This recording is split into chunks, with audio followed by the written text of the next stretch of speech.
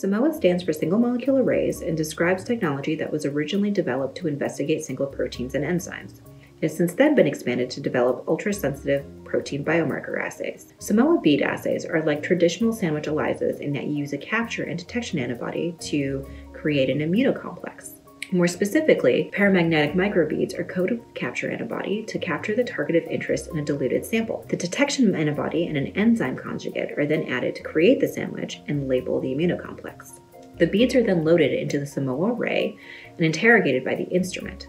This technology allows for shorter incubation times and femtogram per mil detection of analytes, which is up to 1,000 times more sensitive than traditional ELISA. This technology really shines when it comes to sensitive detection of up to 6 markers simultaneously, which is valuable in studies looking at disease progression, drug efficacy, or even disease recurrence.